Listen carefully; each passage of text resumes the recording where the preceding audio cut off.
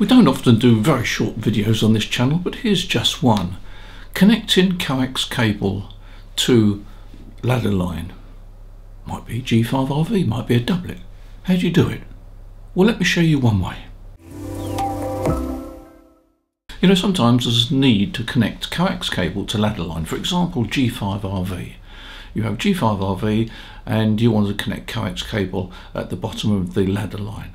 Now, I know you can use a balun, but sometimes you don't want to use a balun. I prefer to have a line isolator at that point, so I want to connect a bit of coax cable to the end of ladder line. You may alternatively have a length of ladder line that feeds a doublet, and for whatever reason you want to connect a coax cable to that as you feed it through the wall. And again, you may want to use a line isolator rather a balun.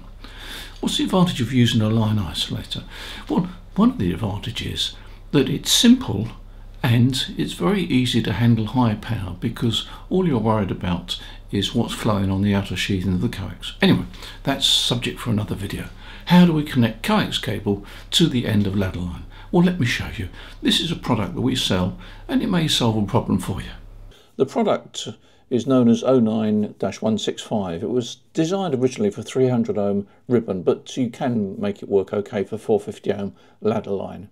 And as you can see, it's a black plastic tube. One end we've got an SO239 and the other end is where we attach the ladder line. The ladder line end has a small cover which is held in by a single screw, and if we remove that you can see that we've got a pair of terminals to attach the ladder line. You need to trim the inner section of the ladder line back a bit to make the legs a bit longer, and then bare the ends ready to attach to those terminals. I haven't made the neatest job there.